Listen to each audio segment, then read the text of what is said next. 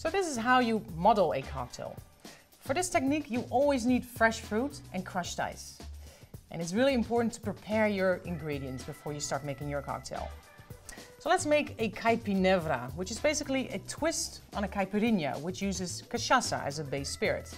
We're going to be using Bols Genever instead.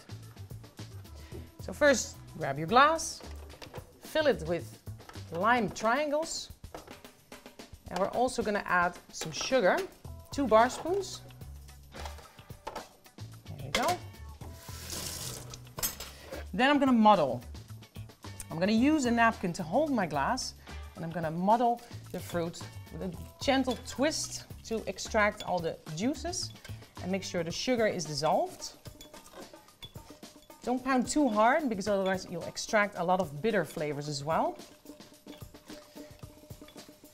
Rinse your muddler. Then we're going to add crushed ice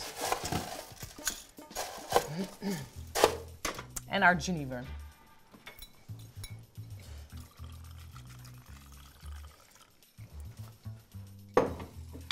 Now we need to churn this really well to mix all the ingredients. Use a napkin again. And now we can top it off with more crushed ice.